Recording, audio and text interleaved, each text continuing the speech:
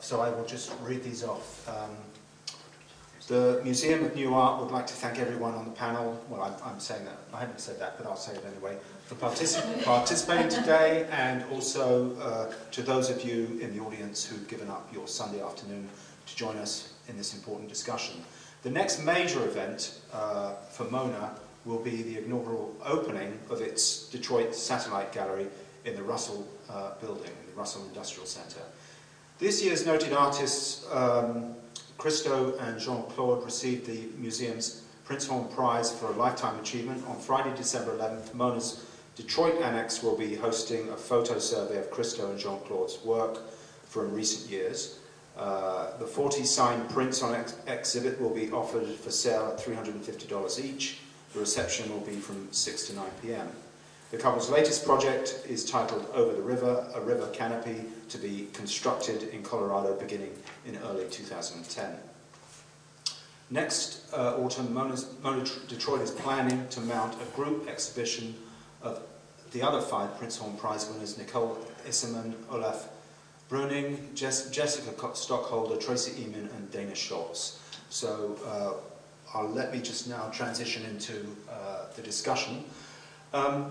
What we're going to do is, I think the panelists will just briefly introduce themselves, and then that will be followed by a talk for about 5 or 10 minutes. They're going to be talking about issues that have come out of, I'm sure, reading the Breeding Ground catalogue.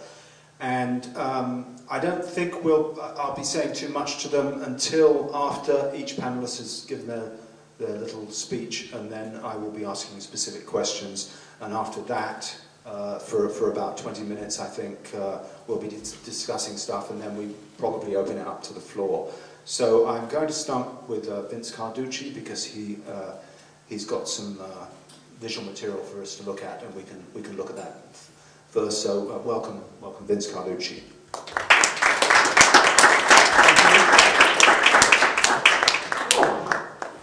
Can everybody hear me okay? Yeah. I'd rather not use the microphone if I don't have to. I thought the way I would start would be to kind of take off a little bit from what I had done in the catalog. In a certain sense, I may repudiate certain parts of that essay, and also build on some things that I found in the other essays, and specifically Michael Stone Richards, and then also picking up on what was Rebecca's last article for the Metro Times, in which she talked about what I thought was a pretty interesting idea for art in Detroit. And so, in order to set that up, what I want to do is to take us back. People here are familiar with Michel Foucault. Whenever people asked Foucault what he was up to, he would say, I'm busy writing an archaeology of the present. And so what I want to do is something similar to that, give us an archaeology of the present. And to do that, we really need to start, in my opinion, with Rosalind Krauss's essay, Sculpture in the Expanded Field. Krauss starts that essay showing this image, Pavilions and Decoys by Marion Lewis, and says, how do we understand this as sculpture? This is late 1970s. Her answer to that question is we can't, because we know what sculpture is. Sculpture is this. Right? It stands up, it's a monument. Typically it has a residue in the monument in significant places and people. And it isn't until the modern period that sculpture starts to move away from that conventional definition to what she calls its neuter. And we first see that, according to Krauss, in this sculpture by Rodin, his portrait of Balzac, in which we're starting to move away from that monumental perspective and going what will eventually become the non-site. Sculpture as not landscape, not architecture. It's the double negative.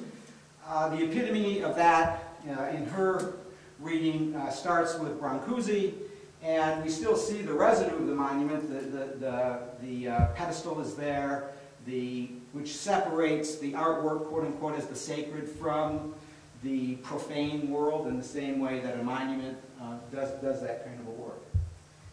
So what she then does is to set up this semiotic square, to say, well, we understand that sculpture is not landscape and not architecture, that's the neuter. What if we were to flip that and talk about its complex conditions, landscape and architecture. And so she gets this, Mark's site.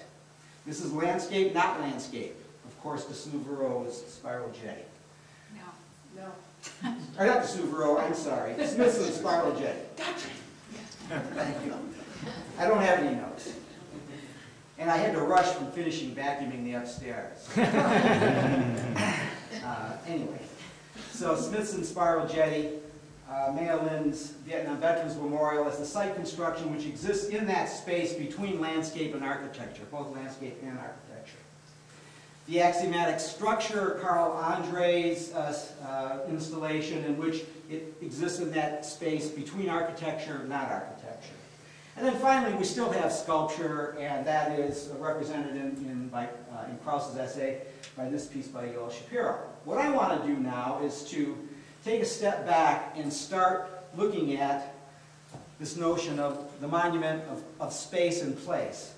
And in America, if you read a really excellent book, Public Sculpture and the Civic Ideal by Michelle Bogart, she starts talking about the period after the Civil War, in which the monument makes its presence known as a way of uniting America as an imagined community after the ruin of the Civil War. How do we do this? This is the same period in which industrialization is taking place, in which many people are coming from other countries, so the paranoia of mongrelization, miscegenation are issues that are in the public sphere. We have examples of that in Detroit, and I talk about this in the essay a little bit. The most important being John Massey Ryan's Victory in Progress from 1902, which was done to commemorate the bicentennial of the founding of Detroit. And essentially to put this Republican ideal out there of what it means to be an American, in particular for all of those teeming masses who are coming from Ireland and Italy and need to somehow integrate into our society, become part of the American way. Now, the non-site and the memorial or the commemorative have intersected, not always with good results. Probably the most well-known example being Richard Serra's Tilted Arc. Excellent aesthetic solution, not so excellent social, political solution. We have done a good job of it, of course, in a very kind of contained space. Christo and Jean-Claude, the Gates of Central Park, which are, you know, the purest kind of modernist sculpture, absorptive, transforming a particular site, and then these are just some shots. I don't know how many people got a chance to see it when it was up, but it was quite magnificent. And having lived in New York during that period, the way that it brought the community together was pretty interesting. And that I would call a kind of top-down management. And really, public sculpture has had that kind of a thing happening with it. It has to go through a series of hoops in order for it to enter the public domain.